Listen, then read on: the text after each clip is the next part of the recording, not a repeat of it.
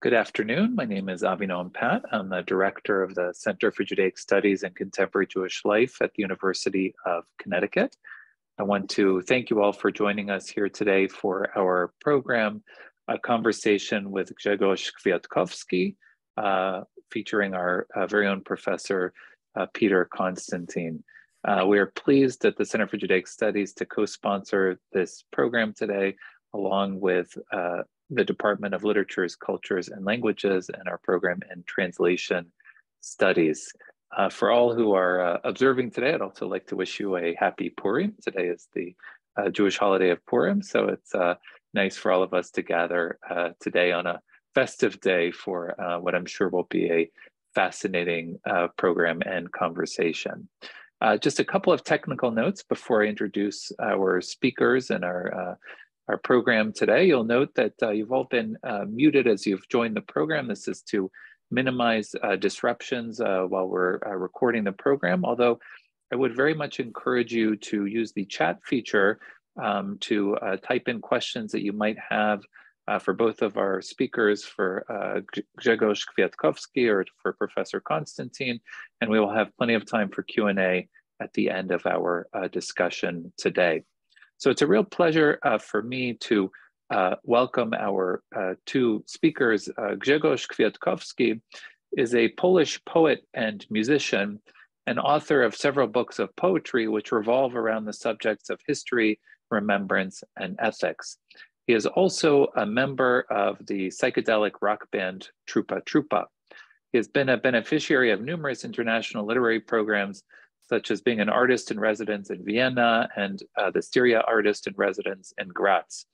He co-hosted the workshop Virus of Hate at the University of Oxford, and has also been a guest lecturer at UC Berkeley, at Stanford University, at Johns Hopkins University, at the University of Chicago, at the Jewish Theological Seminary, at many different distinguished institutions. Together with UCLA professor Vinay Lal, he began the series Sangam and Akora, a forum of poets, philosophers, scholars, and autodidacts. He's a member of PEN America and a European literature platform, Versopolis, and was a guest of a number of festivals such as Oslo International Poesia Festival and Lati International Writers Reunion. His music and literary works have been published and reviewed in The Guardian, The New York Times, The Times of Israel, Genocide Studies and Prevention, Modern Poetry and Translation, and many other distinguished publications. As a musician, he performed with his band at such events as Desert Days Festival, Rockaway Beach Festival, South by Southwest, Primavera Sound, and Iceland Airwaves. And you can also see a performance by their band as part of the legendary NPR Tiny Desk sessions or BBC Radio 6 music sessions. So it's really an honor to welcome the poet Grzegorz Kwiatkowski. In conversation with Grzegorz will be Professor Peter Constantine, who is a literary translator and editor and the director of the Literary Translation Program at the University of Connecticut. Among his translations published by Random House include The Essential Writings of Rousseau, The Essential Writings of Machiavelli, and works by Tolstoy, Gogol, and Voltaire. His translation of the complete works of Isaac Babel received the Koret Jewish Literature Award and a National Jewish Book Award citation. He co-edited A Century of Greek Poetry, 1900 to 2000, and the anthology The Greek Poets, Homer to the Present, published by W.W. Norton in 2010. He's been a Guggenheim Fellow and was awarded the PEN Translation Prize for 6 early stories by Thomas Mann and the National Translation Award for the Undiscovered Chekhov. Peter Constantine has been a fellow at the Cullman Center for Scholars and Writers at the New York Public Library and a Berlin Prize Fellow at the American Academy in Berlin. Peter is also the founder and publisher of World Poetry Books, which is committed to publishing exceptional translations of poetry from a broad range of languages and traditions, bringing the work of modern masters, emerging voices, and pioneering innovators from around the world to English language readers in affordable trade editions. World Poetry Books was founded in 2017, and it is affiliated with the Humanities Institute at the University of Connecticut here in Storrs. The titles translated by World Poetry Books have been reviewed and excerpted widely, and several have received awards, including the Penn Award for Poetry in Translation.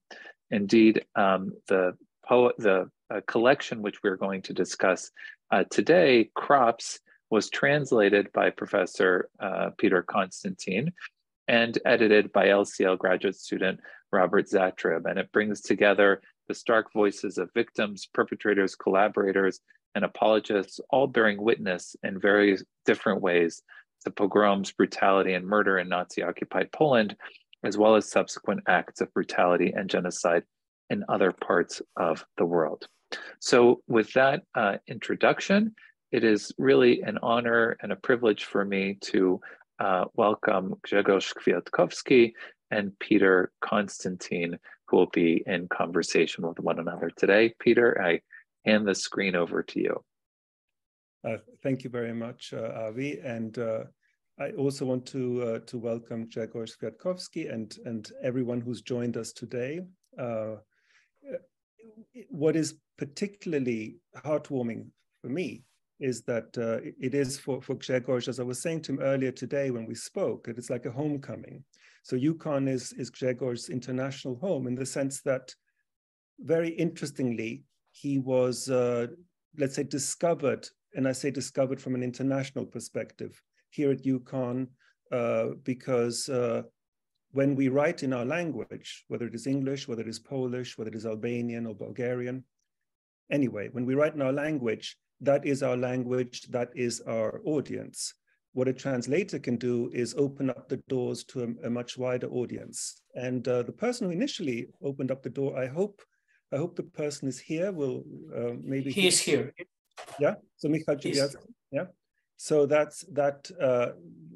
he first discovered undergraduate at a couple of years ago. I think it was 3 years ago when he first translated Grzegorz, a series of Grzegorz poems, which was a superb surprise. I mean, he found the poetry in a literary magazine, Tygodnik, right, in Poland.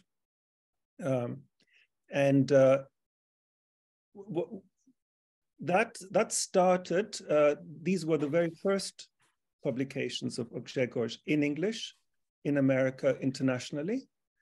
And what shows the power of the translator, and I say so maybe with personal pride, is that also, and we'll see, I think Grzegorz might agree with me on that, triggered other translations into German, into Slovene, into French, into modern Greek, all of these things happening within the last 2 or 3 years. So it is what one might call a meteoric rise, but from an international perspective, because of course, Grzegorz is a Polish poet, but this is a sort of a new venture, a new opening out. So what is your perspective of that? Do you feel like this is a homecoming, Grzegorz? I just wanted to see your point of view as well. Yeah. I always, on every meeting, I'm saying pretty the same thing. I mean, that it's a miracle of connection, communication, and friendship. But this meeting and this event is really very special because Michał Ciebielski, I didn't know Michał Ciebielski, so suddenly my poem, someone asked me for permission, and the poem was published in what was the name of the New Poetry in Translation? New Poetry in Translation, and I was totally surprised. And the point is that it wasn't only the translation. I mean, it was great translation, and I think that's the point, that I'm very lucky to Michał Ciebielski and to Peter Constantine, because I don't want to say anything about any other translators, but I'm just lucky to meet on my way great translators who really know the point of this poetry, and the point of this poetry is in some way the landscape, the obscenity, and the landscape of the obscenity, which is a part of the landscape of genocide in Central Europe. And I think that they got it immediately, and they translated it in a brilliant way. So they opened for me many great doors, and I really think that I started to be understood also in the Polish language area because of English translations, which is very weird, but it happened. So do you mean that that the translations in America by our student translators and then myself and others as well, do you mean that circled back and yes, status in? So how would that happen? Like, why would English translations affect the Polish readership? I think that maybe now I'm not so young, but when I was a younger writer, people were literary critics and people from literary society that always told me not to write, not to make a mix of history and poetry, that I shouldn't write in poetry about history, that I'm a young author. I should write about modern society, about mobile phones and internet. And I was writing about my family, about my roots, about my destroyed city. So I was doing my stuff. But I was not that I was criticized, but I think that most of the Polish readers or critics just thought it's pointless because the war, Second World War, was the past, and these atrocities were a long time ago, and these English translations.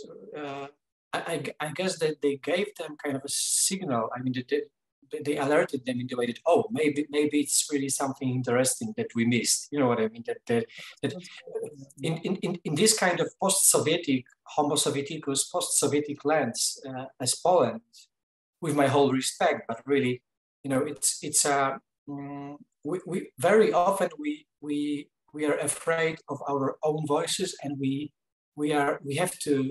believe in, for example, Western authorities. You know what I mean? That if something is in New York Times or Los Angeles Times or Times Magazine, then maybe it's interesting. On the other hand, when a person like me or my band is, for example, in Los Angeles Times, it can also be tricky in the way that people are angry on me because they are very suspicious in the way, how come? What did you do? You know what I mean? That we are, Poland is in Poland, people are still very, you should be humble.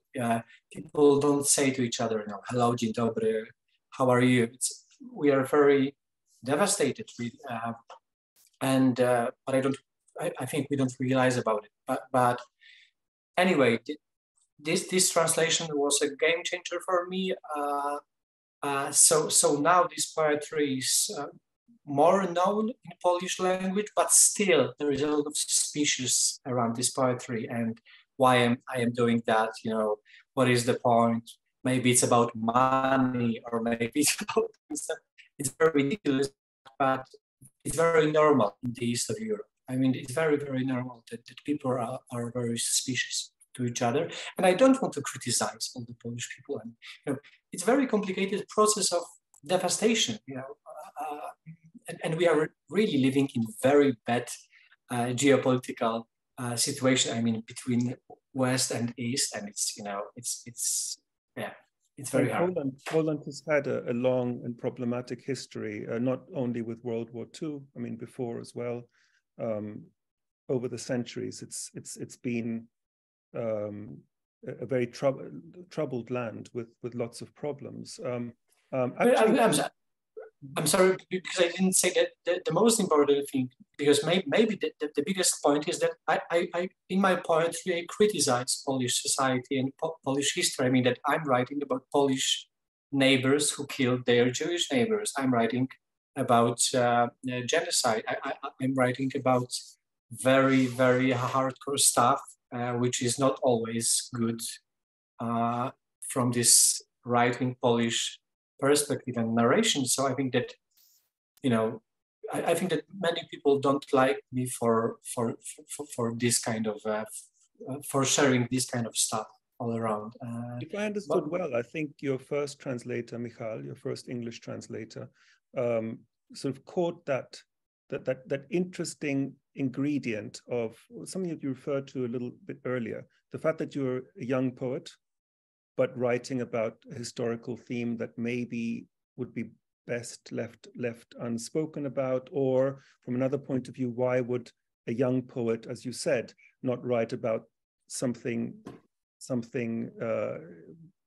fun and new and modern, and not go back. But what was interesting, what we all saw, and I think what your publishers throughout Europe, your new publishers in Germany, France, and so on, have seen is that very original and unusual and modern and young look back at the themes that you talk about, the Holocaust and the terrible situation with its many layers that society in Poland was exposed to. But actually, we are speaking of something that so many in the audience don't know your work. So what I'd like to do is maybe if we can read one or two of your poems, just so that people can see what we're talking about, because I think the one poem that starts the anthology, the collection Crops, Burning, I think is a very indicative poem, and maybe it's a sort of a core poem. So if you'd like to maybe read it in Polish, and I'll read it in English, and then we can continue the conversation. All right, thank you. Gdzie jest Izak, Mosze i Wefa? Wszyscy śpią o tu pod tą ziemią. Gdzie jest Rachela, Stefan i Aleksander? Wszyscy oni śpią pod tą ziemią. Stawiski, Tykocin, Radziłów, Czyżew, Drohiczyn, Jedwabny. Zarżnął nożem 18 Żydów. Mówił on to w moim mieszkaniu, kiedy stawiał piec. I słońce nadal oświetla dom jego i jego wielopokoleniową rodzinę. Ty Żydówkę wymłóciłeś za młynem, a potem podrżnąłeś jej gardło. Cieszy się we wsi ogromnym poważaniem, pomimo kawalerstwa i zaawansowanej starości. A na jego drzwiach do dzisiaj można przeczytać: Żydom, Cyganom i diabłom wstęp wzbroniony. Uderzył dziecko prętem żelaznym, tak że mózg rozprysnął się na jego ubraniu i kazał matce to czyścić. Ciężko pracował w polu do późnych godzin nocnych, był dobry dla swojej umierającej matki, nie sądźmy go w tak trudnej godzinie. Zaczęli bić tak, że nie miała białego ciała na sobie, tylko czarne. W tych dniach panował duży chaos, codzienne sprawki i przewinienia mogły wydawać się czymś wyjątkowym. O Panie, Tyś wydarł nas z ich rąk, płonąc w stodole, płonąc. So burning. Where are Isaac, Moshe, Vefa? They're all asleep here beneath the soil. Where are Rachela, Stefan, Alexander? They're all asleep beneath the soil. In Stawiski, in Tykocin, Radziłów, in Czyżew, in Drohiczyn, in Jedwabne. He had butchered 18 Jews, he told me this in my apartment as he installed my stove. And the sun still shines upon his house and the generations of his family. You raped a Jewess behind the mill, and then you slashed her throat. In the village, he is greatly respected, despite being a bachelor, despite being decrepit. And to this day, a sign hangs on his door: Jews, gypsies, and devils not welcome. He hit a child with an iron rod, brains splattering upon his clothes, and made its mother clean the mess. He worked in the fields, toiling late into the night. He was kind to his dying mother. Let us judge him not in his hour of need. They began beating her, turning her white body black. There was so much chaos in those days. Such everyday misdemeanors and transgressions might now seem something special. O Lord, thou pluckest us from their hands, burning, burning in the barn, burning.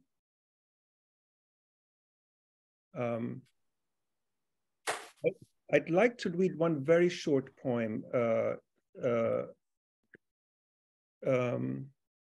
that also shows how many of Grzegorz poems work, which is using the voice of a narrator that no longer is with us.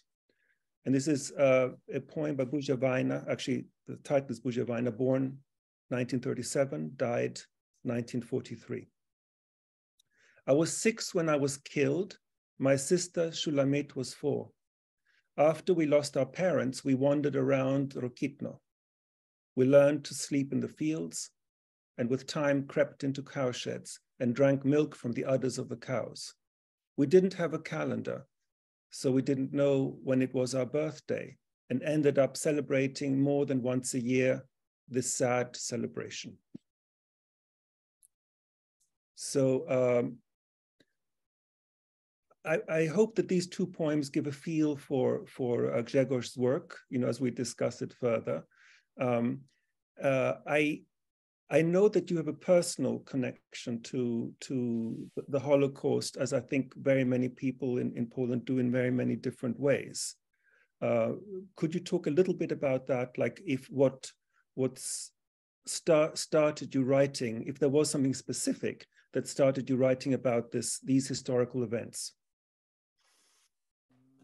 Yes, yeah, I can say about it. I mean, it's very complicated, and it's maybe not such a usual Polish story, because my grandfather, Józef Kwiatkowski, was a prisoner of a concentration camp Stutthof, which is located 30 kilometers from the city of Gdańsk.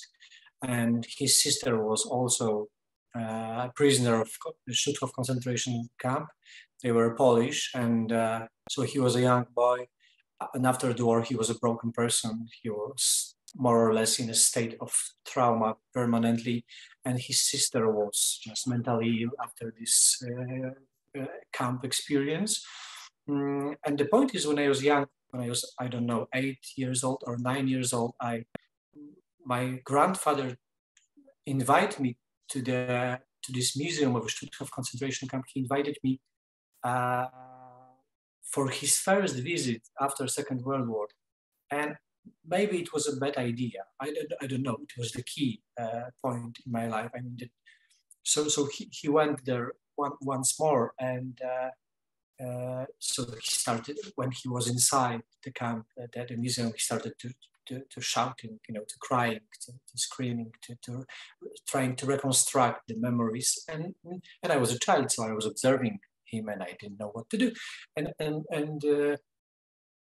it led me to this poetry, and it led me to ask myself these kind of questions, why people are killing each other, why people are building concentration camps and gas chambers, etc.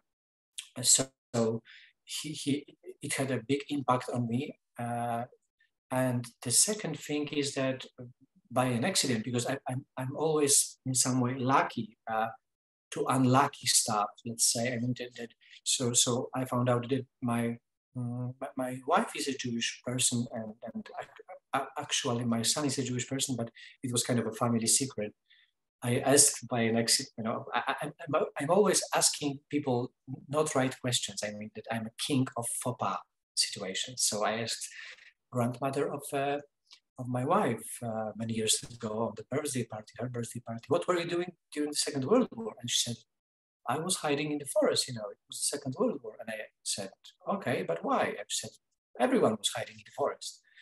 And I said, oh, I don't know. So she was living in the forest near Rzeszów. And I asked her, are you a Jewish person? And she said, actually, I hate Jewish people. When I was a young girl, I saw 2 Jewish boys who stole Holy Communion from the church, and they took it on the needle and crushed it. So I said, I know the story. It's a medieval ages pogrom story. You're lying. Of course, I didn't, I was very delicate. It was, she was a great old lady. But after all, my wife found out that she's got a Jewish roots. But after all, now I can say that they, in my opinion, they all knew about it, but it was a really family secret. And the point is that Poland is still a very anti-Semitic country. And I think it's not something which should be the first information for neighbors and everyone. Anyway, not in my opinion, but I've got a son, Franz Lev. He's 4 years old, and I think he's got the right to rediscover his roots. So yeah, so I'm writing about genocide, and I'm writing about the past because for me the past is all around. You know what I mean? For me the past it's not many years ago. I can experience this past non-stop, and the genetic memory thing is a proven thing, and the transmission of trauma is a proven thing. So for me, and Poland is really a country with a lot of ghosts in the air, and I believe that art is in some way like a sponge, that you are taking everything all around to you, and I think you can just listen, and you can just have eyes open and heart open, and it all goes inside of you, and then you have to do something with that, and then you've got a poem. But I also believe that art is something which helps. That's maybe one of the biggest points. I mean, that when I was very young, I was a coordinator of Amnesty International, and I was writing the letters to stop some very not ethical murdering things which were happening. So in a way, I was protesting from many years, but after all, I started to protest by art, by poetry in some way. And in my opinion, this poetry is in some way my art of protest. One interesting aspect that I wanted to also bring up actually is that we read voices of the victims, but you also have voices of the victimizers in your poetry collection, and that if victimizers is the right word, but let's say the perpetrators. I remember the very first poem that Michał translated, which shocked me deeply, and I said to him, "This can't be done," because I had misunderstood. Was a poem about trains. Like, oh, we knew nothing. The trains, my father knew nothing. He was a good bureaucrat.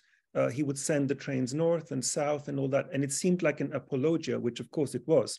It was the person saying, oh no, we had nothing to do with it. We didn't know that these trains were transporting people to the gas chambers.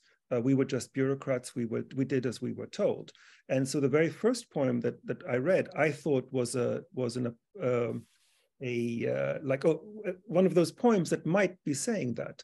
And then the second and the third poem immediately sort of showed the cycle, like where this poem belonged, within a collection of different voices, of people who were murdered, people who were victims in terrible ways, but also people who ran Auschwitz, people who, the wife or the cousin, or would sort of say something that, seen objectively, is a terrible and frightening statement about how beautiful the flowers in Auschwitz were. Giving one example, right? Anyway, so is there a special thought there about the different perspectives? Like, what is the dramatic connection of that? Yeah. I think that the point is the American book. The point is one great American book by Edgar Lee Masters called The Spoon River Anthology. And I was reading Spoon River Anthology. I'm reading this book for many years, and I'm going back to this book, and most of the poems from this book is, for me, it's like a matrix. I mean I was. In some way, I wanted to picture the landscape of genocide, and to paint the landscape. I need many characters, and I need many voices. I need whole town, whole society inside, and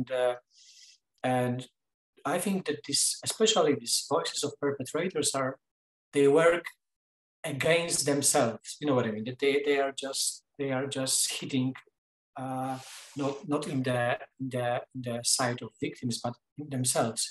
And I also believe in power of language. I mean that I think that you can always tell if someone is lying or not. It's all in language. Even if someone is saying the truth, but by the way he's saying that, you can see if this is the true stuff or not.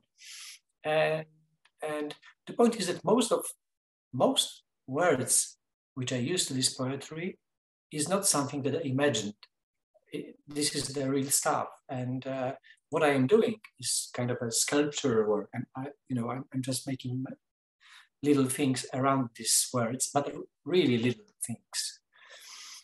And then I'm making a montage. I'm making a very strange montage, and I think it's got a lot to do with the music, because Edgar Lee Master is one master for me, but the second person is a great Canadian pianist, Glenn Gould, and I really love Glenn Gould, and I'm listening to Glenn Gould every day for 15 years. And his anti-melodramatic way of playing, kind of a mathematical way of playing, is something which for me is like the best idea to speak about such horrible things. That if you're speaking about horrible things in such anti-melodramatic, almost neutral tone, then something is happening with the reader. I mean, because my poetry is in some way like a trap. Of course, firstly, it's a trap for me because I'm writing firstly for me. So it's like a trap. That, for example, I'm reading some very voice full of obscenity, but it's so neutral and even nice that something is saying inside of me, stop. You know what I mean? Something is protesting.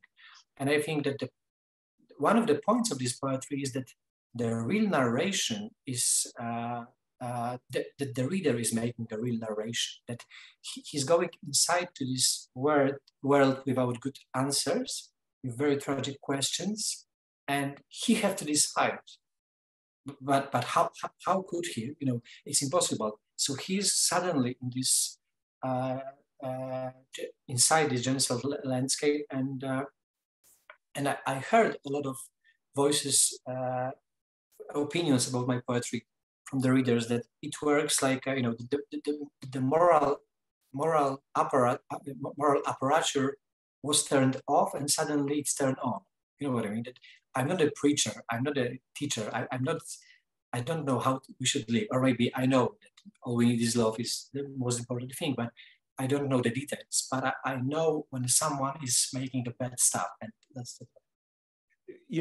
This is one thing when we started translating your poetry here at UConn.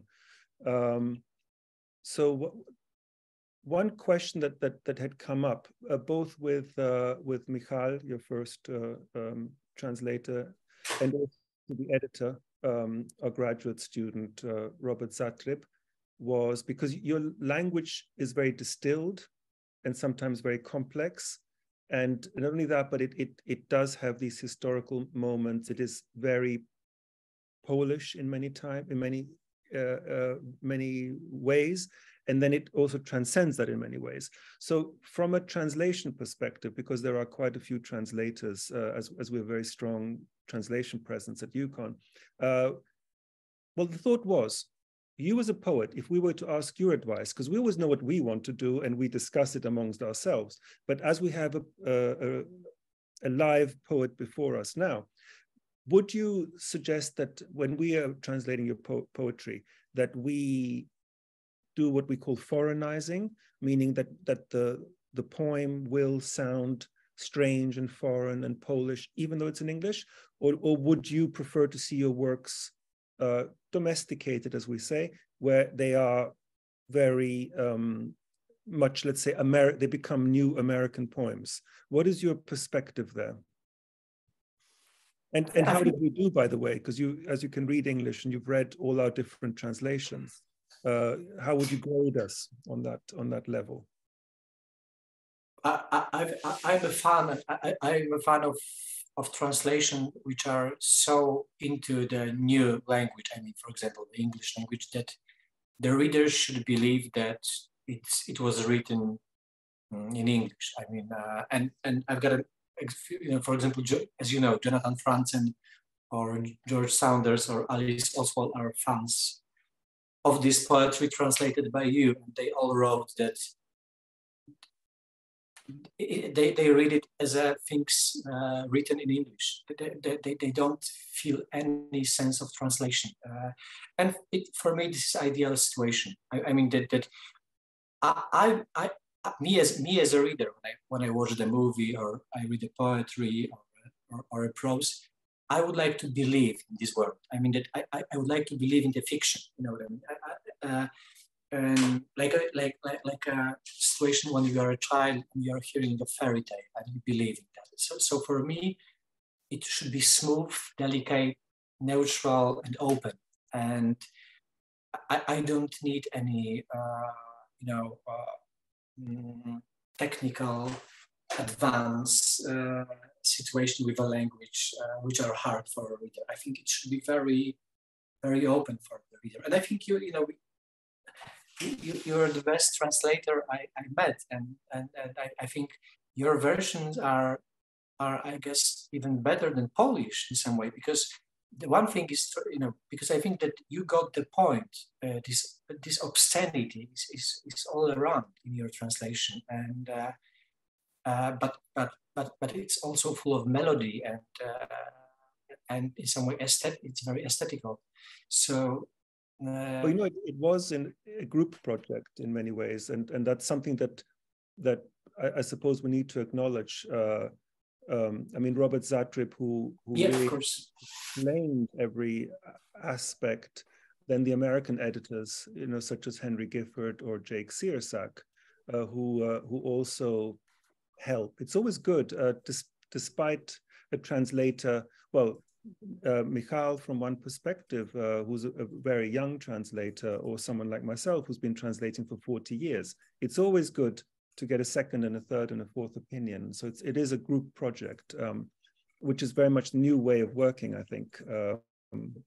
I don't think we used to translate that way when I was younger, back in the 1980s. But it's a brave new way, and it seems to be working. I also want to say one thing that we noticed. One thing that I'm very thankful to the whole team. Thank you. Well, what we noticed, and what I think Alice Oswald also very much has said, from what I've seen in her writing about you, is that you have a distilled way of writing, like every word counts, and it's very, very compact. Now, I know how you work because I'd asked you about that, but it is a rather unusual thing. You set yourselves limits in a sense, objective limits. First of all, what are they? And do you advise us to work that way as well? Yeah, I will not give any advice, but I'm working in a very hard and easy way. I mean, because I'm writing everything on my very old Nokia, which is not connected to any, it doesn't work. I can't call to anyone by this very old thing, but I'm writing a poetry on it, and there is a limitation of one SMS can be, it's one poem. It's very, the point is that I've got many ideas and many pictures inside my head, or I hear many voices, and I just have to make this lapidarity process to put it on this phone, and it's very hard to click the buttons because it's just old and it's like a trash. And the point is that so if I would have great machinery all around this, I would write, and suddenly I have a big limitation because this little thing is so hard that maybe I'm even lazy, so I have to make one sentence from 10 sentences when I'm driving on a bus, so riding a bus. So I'm just doing it, for example, to remember what I should do with the poem when I'll be home. And then I'm opening this old mobile phone, and I see that the poem is ready. I mean, that I just did it because this mobile did it, because of this lapidarity situation. So I think I've got a lot of things that work on my side, and everyone has got this kind of things. For example, that you can focus on something and find objects or things or people that can support your process of creation. For me, for example, I'm the person who's wearing the same things for 15 years, I guess. I'm the same shirt, the same. I mean, that I've got not free, but I guess 15 or 20 pairs of this kind of shirt and my shoes, etc. But I'm doing in some way more or less the same thing for 15 years every day, and I've got the same haircut, and I don't like changes really, but after all they are very good, but I really don't like it. But the point is that because of this lack of changes all around me and the same methodology which I work, I can really, I think so, maybe I'm wrong, but I can really go deep inside something, you know what I mean? Like, yeah, I can in some way isolate from the many things that can disturb me. And yeah, so that's why I'm very focused on music and musicality and history and obscenity and morality. But I guess I'm really focused on it in a big way. I mean, that you know, I'm obsessed with it. I mean, when I'm hearing some anti-Semitic voice somewhere, you know, I just hear it and I know which part I should write down. You know, that I know what to do with it, and then I know what I will do with it. I know what will be the place of it. So, you know, maybe I'm like a robot, but I don't know. I don't know. Well, let me ask you, before we open up the questions, I want to ask one last thing. So many of our students are inspired by the paradigm, the example of Michal having found you, and within 2 or 3 years, because I think it was 3 years ago, wasn't it? Or maybe 4, that he first found you. So within 4 years, so many books have come out in so many languages. It triggered this whole new opening up, just because one of our undergraduate students, well, not just because, but well, in a sense, maybe because it did trigger all that. It led directly to the next and the next and the next. So it's inspiring. Do you have any advice from the poet's perspective or from the author's perspective for us young translators? Because we have, with us, I don't mean myself, collectively. What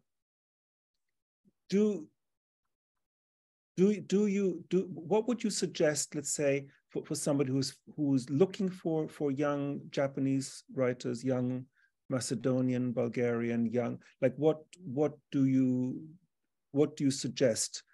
Should we reach out?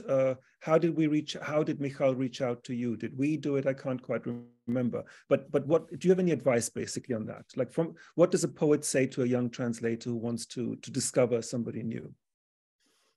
I think that we should just listen to ourselves, paradoxically. I mean, that we should know what we need and what fits to our psychology and our history of our life and our family. So if there's the territory we are living. Yeah, I think that we should really know the landscape. I mean, our inner landscape, and then you're in some way you're searching for similarities. I mean, it can be different culture and different language, of course, but I think you're searching for something which is really exciting for you. I think that's the point. When I'm making something or reading something, for example, when I'm reading Thomas Mann and I'm rereading Magic Mountain, and I'm reading Magic Mountain every year for many years, I'm always excited. You know what I mean? I'm just, I really believe in that. I really believe in the story of Hans Castorp. When I'm reading the parts of Claudia Chauchat, and when they, I'm just, in love. And I think that maybe that's the point, that this state of, maybe not an exaltation, but state of love. I mean, that in the process of translating, or even if I write a poetry about such tragic topics, anyway, I'm obsessed with the language, with these characters. I believe in both good and bad characters. I read some very bad voice, for example, this Walter Stier about this father who was making executions, and I'm terrified. For example, when you were reading this burning poem, and I was listening to it, I was just angry. You know what I mean? I was angry, and I couldn't listen to that. I mean, that for me it was too much. But so maybe the point is that you should just give yourself to the thing you are doing, and to the research, to everything you are doing. And I think you should not and I'm really speaking as a Polish author from city of Gdańsk, the capital. I'm in the north of Gdańsk, in Poland, in Gdańsk, where the Second World War started, but also the solidarity movement, the worker movement started. But the point is that in some way, more or less, I'm isolated. Rather more in more way, I'm isolated. Also, Trupa my band is playing more in the Western world than in Poland. And I think that when you're isolated and in some way you're not accepted, because I think we are not accepted as a musicians and me as a poet, more or less. And I think this is a great thing, that you can, that you can in some way take yourself from with your whole expectations, exaltation, and yourself, and give it to the others, in the way you want to do it. You know what I mean? And I think it works. Nation opens those doors and yeah, gives a new. I mean, you say you're not accepted, which is surprising to hear, because you're very much accepted in the English language world and in Greece and in France, Germany. So that is interesting how there is a second life to your work. Yeah. That a second life when it is translated into a different language. Yeah, but I'd like to. I'm sure there are many questions. So if we could open it up to questions from the audience, that would be delightful. Actually, a lot of audience. I'm really surprised. Thank you, Peter and Grzegorz. I want to open up to questions, and so we can folks can type their questions into the chat. I also see that Chris has raised a hand. I have a question as well, but I'll Chris, I'll allow you to unmute, and I'll add you to the screen here so you can ask your question.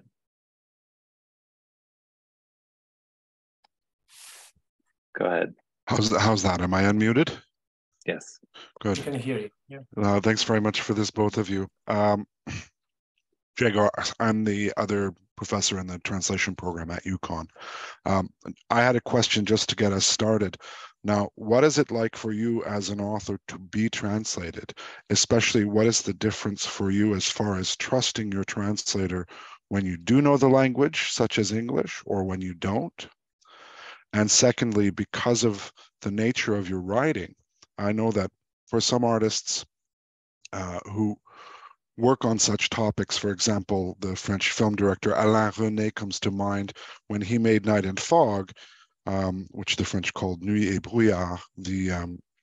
He insisted that the words and the writing be those of Jean Cayrol, who was a colleague of his who had spent time at the camp in Gruesome in 1943. So he, for some decision of his, there was an authenticity question where only Cayrol could speak these words because he had been through a similar ordeal.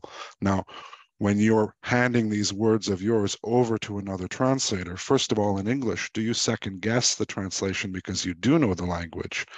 And when you don't know the language, how does it feel to experience that?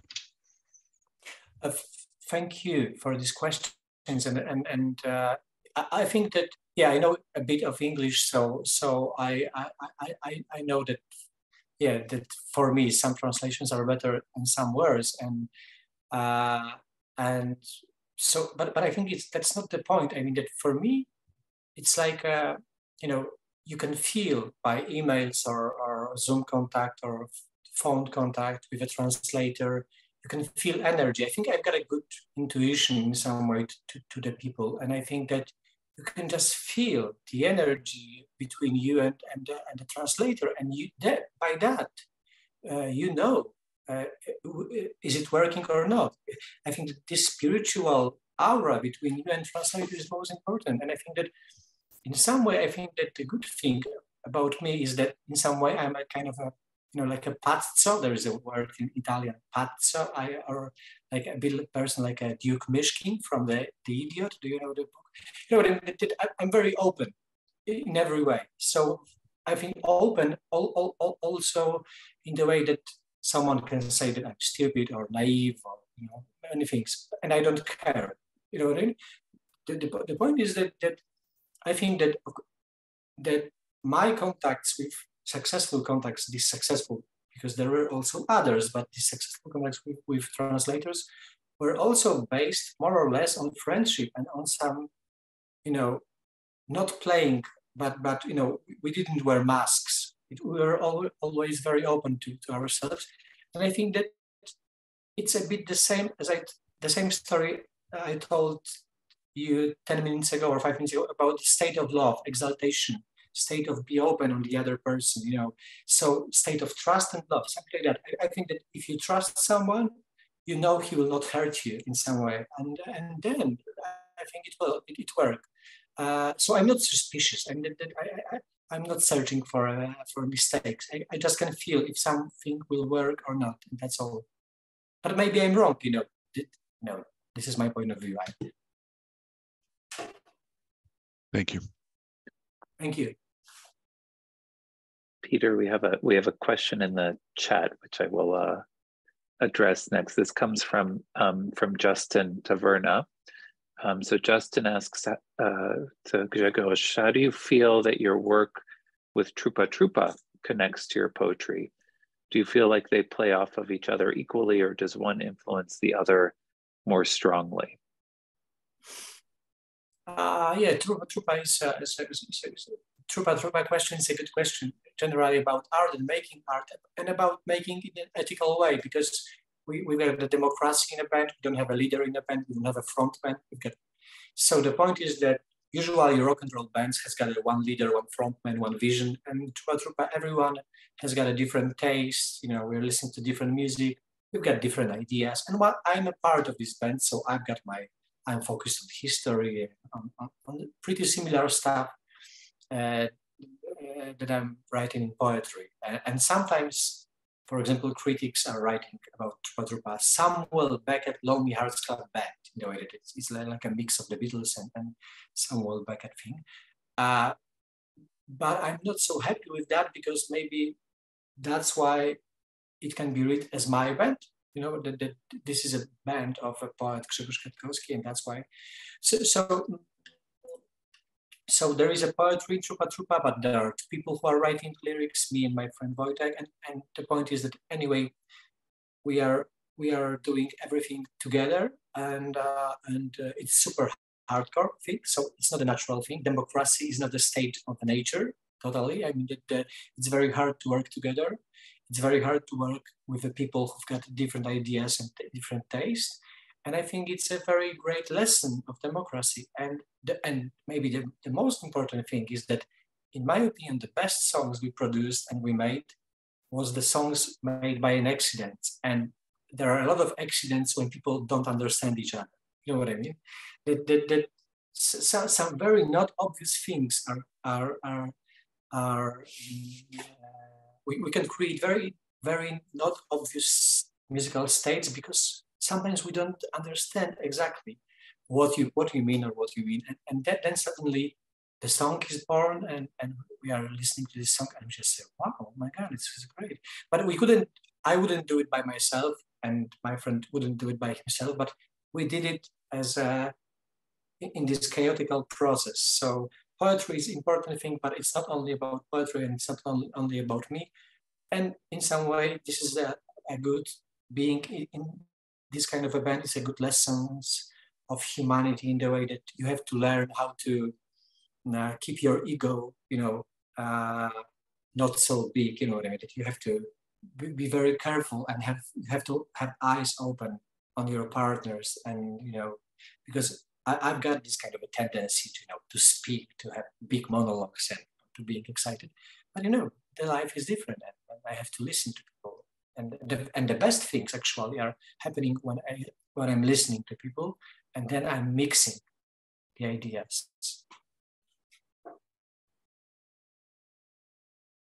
I don't know if I gave an answer. I don't know.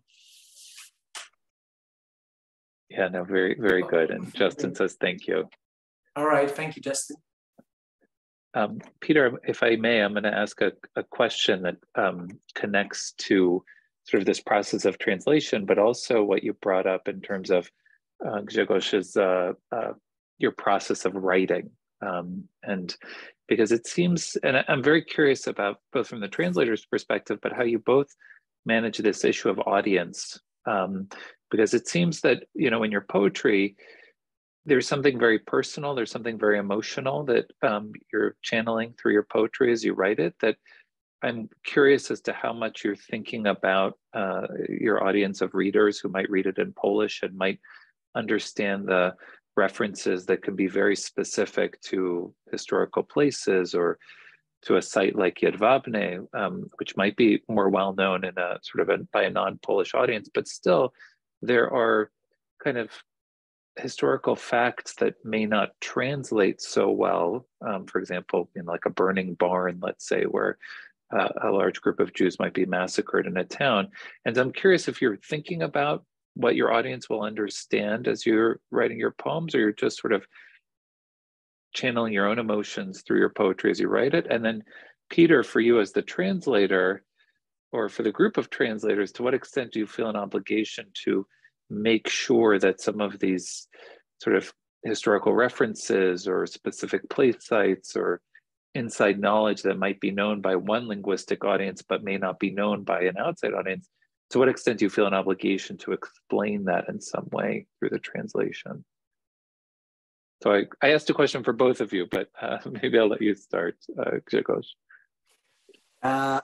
Well, as I said at the very beginning, I mean, maybe it sounds egoistical, but I mean that I write mostly for myself. I mean that in some way I'm experiencing life through writing and reading, maybe rather reading, and it's very strange, but I think so. So because I really believe in power of words, I think, but you know, when someone is saying apple, when I see the word apple, I see apple. You know, I can smell apple.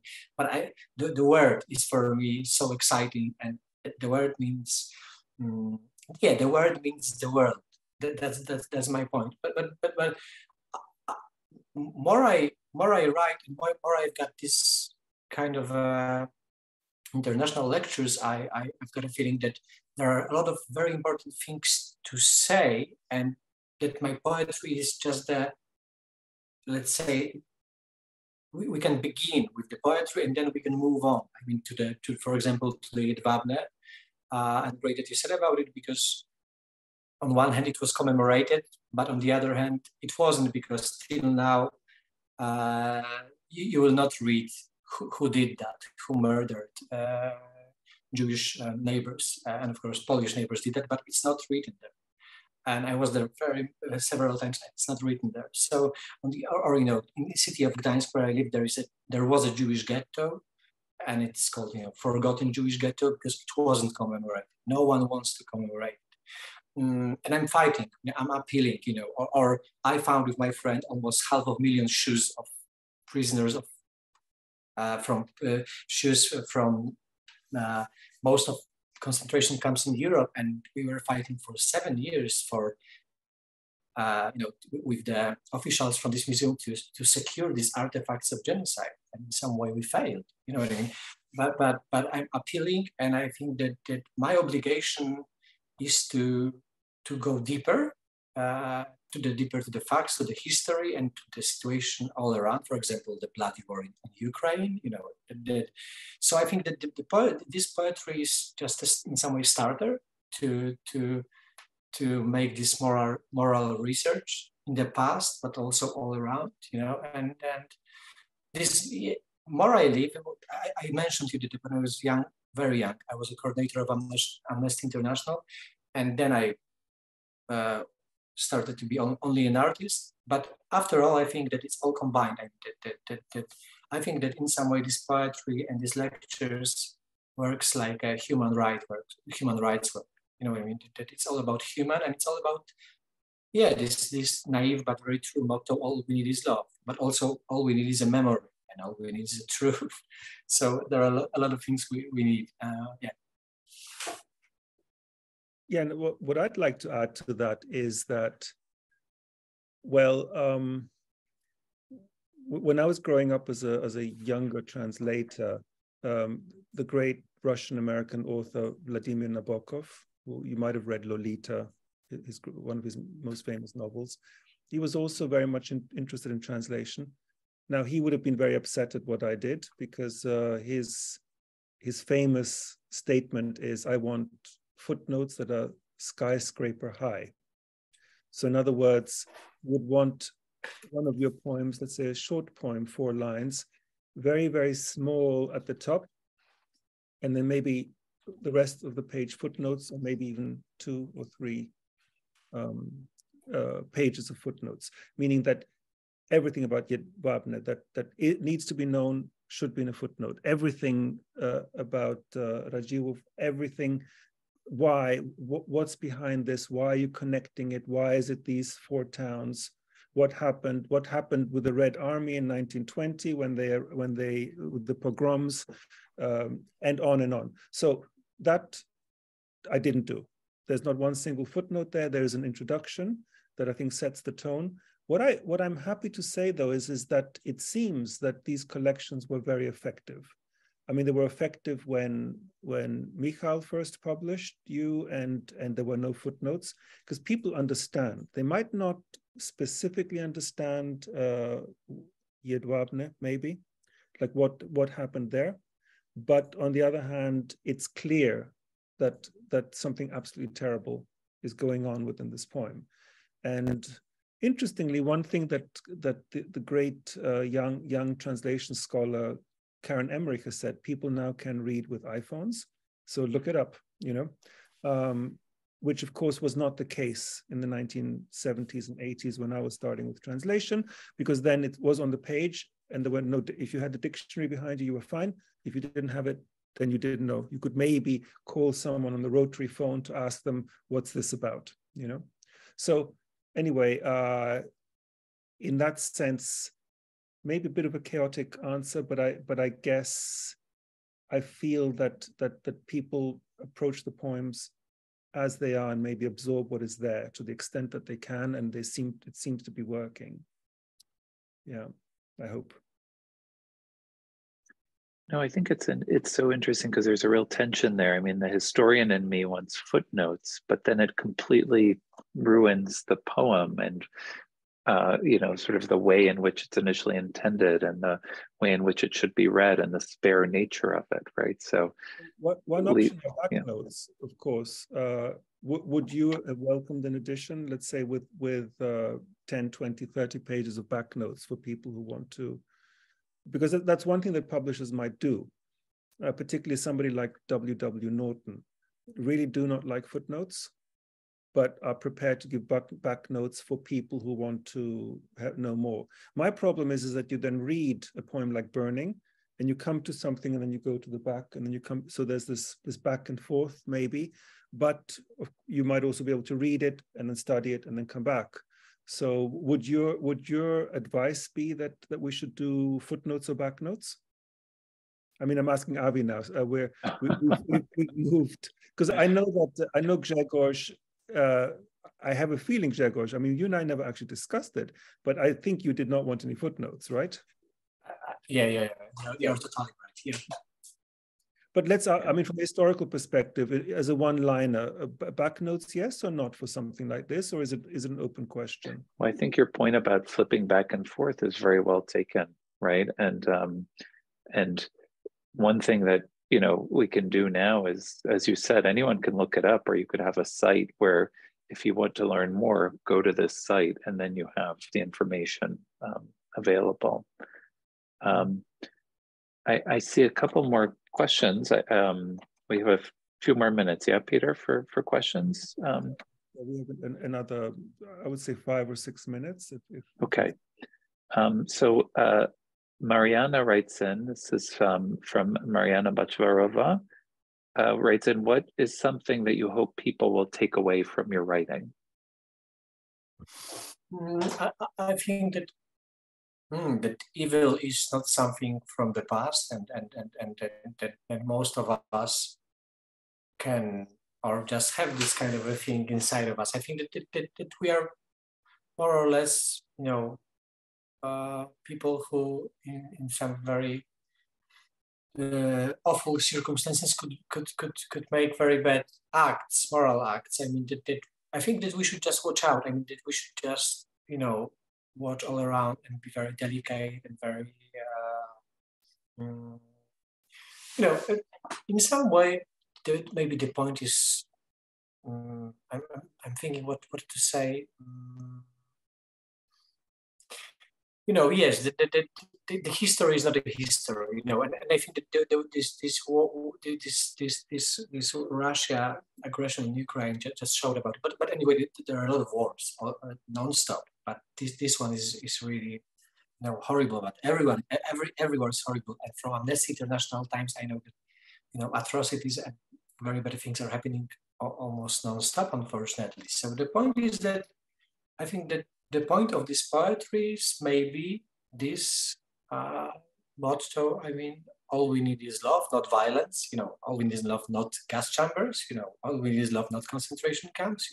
And but we have to realize the murdering potentials of us. Maybe that's the point.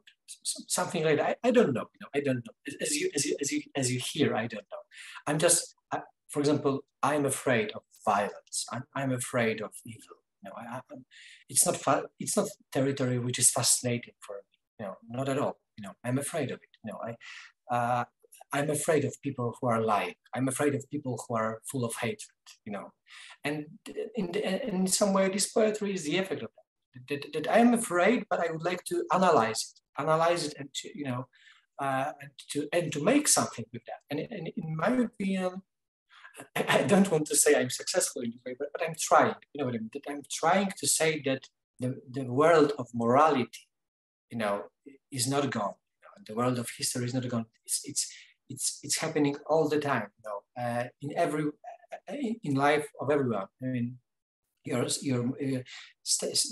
every day you can almost most of us are lying, more or less, even if we don't realize about it. So maybe you should just every day say to yourself, I will try not to lie in such a big way, or I will try to be nicer to my teacher. I don't know, what I mean? But everything is a thing about morality and about different people. And I think we should really learn to respect and to love different people. I know this is the hardest thing, but I think this is the point of this poetry. Yeah, we have time for one more question. I see that Michal, your first translator, is asking a question. If I can read it out. So of the people who do support you in Poland, could you describe them? So people who do support you in Poland, could you describe them? What sets them apart? Do you have any observations? Actually, Michal, you mean support, or do you also mean like do you mean both support and not? Because there are two factions, right? Hello. Hi. Hi, nice to see you after all this time. Yeah. So maybe ask your question directly. Yeah. So my question is, there's people who don't support you in Poland, you mentioned, but out of the people who do support you and who resonate with what you're writing, do you have any particular observations about them? Do you kind of have a feeling for what sets them apart in some ways? Yeah, I don't have a problem with with people who don't support me, or I don't think that people should support me. I think that people who support me in Poland are real, in some way heroes for me and real miracles. But I think that, as I said at the very beginning, people are always very suspicious when someone is making something not in Poland, I mean in the Western world. On the other hand, when you're doing your own stuff in the Poland, they just don't care, because we should be writing as a part of some school, what I mean, art school, or that you are author who is writing the same way as different young authors or stuff like that. But I'm a person who is just writing my own thing, and it's rather more connected in some way to the past. On the other hand, it's got a lot to do with the cinema of Harmony Korine or something like that. And on the other hand, it's got a lot to do with Don Giovanni by Mozart. So it's a really strange mix, and I think that many people don't know what to do with that. And if we will combine it with my band, with Trupa Trupa, then a lot of people who are readers of poetry and critics thinks that maybe I'm kind of an entertainer. You know what I mean? That, you know, I'm playing on a guitar and I'm playing at festivals and I'm, you know, shouting on the scene. So maybe it's something which is more connected to publicity and the world of show business. You know, I think they are wrong, but maybe I don't. The question, the answer is I don't know. But I wouldn't say that I don't care. You know, I mean, it's a good question. You know, but I don't know. Thank you. My pleasure. Great, thank you. Well, this has been a really fascinating discussion, fascinating program. Thank you both for an excellent discussion. I'd like to invite our audience as much as we can sort of have a virtual round of applause. So thank you to both of you. And I want to thank our program in translation studies and world poetry books, and Professor Peter Constantine, and of course Grzegorz Kwiatkowski for really a fascinating discussion, and I think an important message of the importance of this work that you do, both driven by a desire to generate really empathy and understanding and love and memory. So thank you so much for your work. For those of you who have been here today, the program has been recorded and we will post it on our UConn Center for Judaic Studies YouTube channel, and we would love it if you share with anyone who would find this to be of interest. Thank you all for being here today. Go ahead. I would also, you know, say how happy I am, and I'm so thankful to you, Avi, to you, Peter, to you, Michal, and yeah, for me it was like a journey to my translation home. I mean, it all began at your university, and now we're talking about it a few years later, and Peter is working now on new poetry, so it's like a cycle. Yeah, so thank you for being with me. I saw a lot of great friends in the audience, and the audience was brilliant, so thank you for great questions. Of course, I'm sorry for my broken English, but in some way I used to use it for many years, and I think this broken language, broken English is just my English, and that's all. I will not change it, even if I would like to. So thank you. Wonderful. Okay. Dziękuję.